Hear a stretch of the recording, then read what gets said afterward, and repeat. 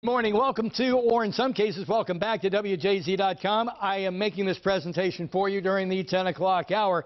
The night and overnight snowfall, which has given us a very pretty scene, for the most part, has come to an end. Let's take a look at radar during this 10 o'clock hour. Along the northern tier of counties, that snowfall has ended. Very light snow showers now leaving the western shore, migrating across the bay. There is a band of mixed precip of really no consequence, not like we're looking at a huge icing or difficulties there.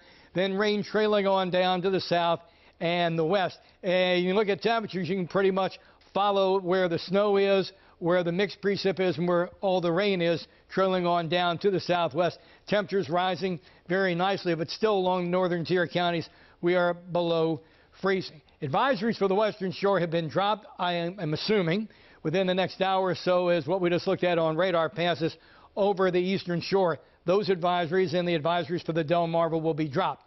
This is for round one. Later on, we'll see advisories get reissued for southern Maryland as part two of this storm does enter the mid-Atlantic.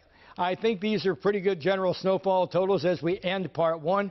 4 to 8 out west, 3 to 5 central Maryland, a trace to 2 inches, lean toward a trace once you get down to the Route 50 corridor in southern Maryland. As you saw, most of that is just rain. Now, for southern Maryland itself, here's the deal. An additional 1 to 2 inches of snow in areas south, maybe a couple of isolated areas with higher snowfall amounts. Still expecting this energy to get out of here during the early morning hours tomorrow. Here's the futurecast starting at 2 o'clock.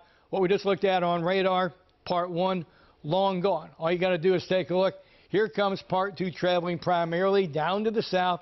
And there you have it. Game, set, match, and done. We just remain cloudy as we move through the afternoon tomorrow. And here's what we're thinking, second round snowfall totals. There will be a little area of 2 to 3 inches, generally a 1 to 2 inch snowfall. There could just be trace amounts as you move up toward the Mason-Dixon line.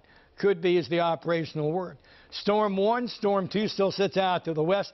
A lot of problems in Kentucky. Big ice storm. You'll be hearing about that on the network newscast throughout the afternoon and into the nighttime. No ice is coming our way, just that energy we just showed you on the Futurecast. Again, here is the current radar, primarily just rain now passing through southern Maryland, but we know that will change later on. We'll talk to you during the 11 o'clock hour with another update, and thank you so much for stopping by. WJZ.com.